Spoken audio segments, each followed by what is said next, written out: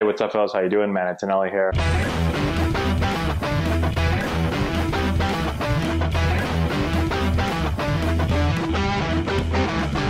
Okay, so I want to talk about a simple fix or a simple way to think about your bat path when it comes to your lead arm. And if you've watched our videos in the past, you know that we talk about how the lead arm has to work up, right? So we talk about this triangle. If you think about this triangle that's made right here, right? Arm, arm, and across the chest. Right? So that triangle right there, that's got to feel like it's turning, right? And so when this triangle starts to turn, the rear arm's going to go under, but the lead arm is going to work up, okay? And so a simple thing to think about is that your barrel is going to be an extension of your lead arm.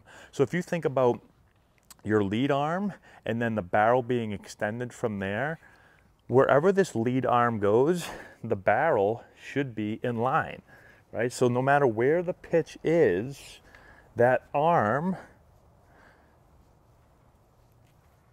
right there, the barrel is an extension of it, okay? And so we do a couple of different drills to work on the lead arm being able to work up. And notice again, no matter where I go with this, lead arm up, lead arm up, lead arm up. So see how it's an extension, but the lead arm is always up, right? And so if my lead arm doesn't work up, if it works down, right? So here it goes. It's working down this way, right? Now my barrel is above my hands. My barrel always has to work below my hands if I want the barrel to work slightly up through the ball, right? And so if my arm does this and goes down, well, now my barrel is working down through the ball. My lead arm works up, now my barrel is working slightly up, and there's that barrel being an extension of my arm, okay? So let's talk about a couple of different ways that we can do that.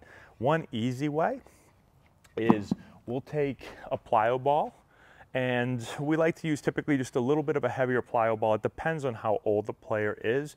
I don't want it to be really, really heavy, but I want them to be able to feel this action, right? So we don't want to use a light baseball.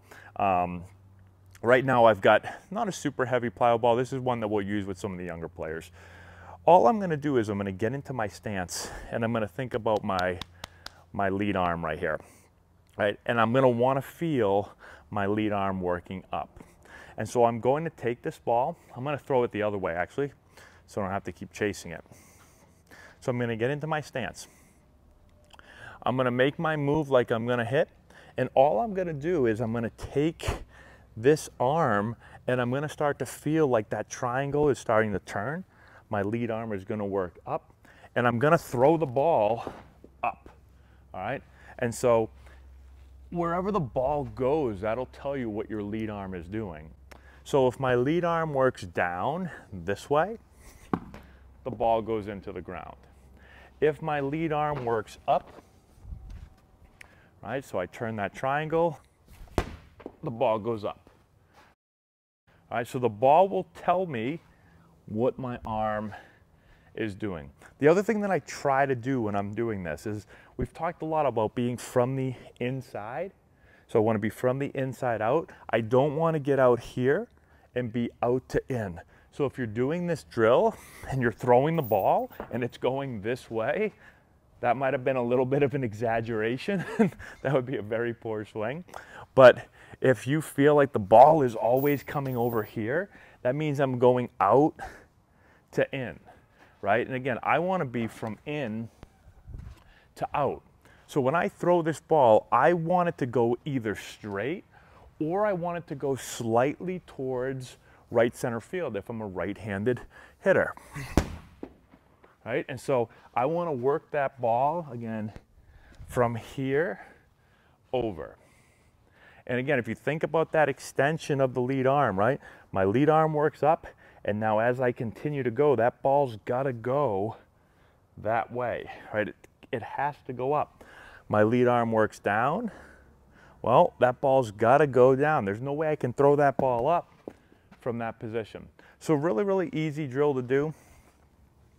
That'll kind of give you that feel of the lead arm, but just a quick, easy thing to think about. The barrel being an extension of the lead arm and needing to work the lead arm up by turning the triangle. And that'll really help out your path. The paddle right here, the reason, I'm sure someone's gonna ask why the paddle? The paddle for me, when I make that move where I turn the triangle and get the lead arm up, and now you see that extension again of the lead arm, the barrel, that flat part, we're trying to keep that flat part on the ball as long as we can until we turn left as a right-handed hitter. As a left-handed hitter, I'm trying to turn the triangle. I'm trying to keep that flat part on the ball as long as I can before it turns right. So give that a shot. Hopefully it helps you out.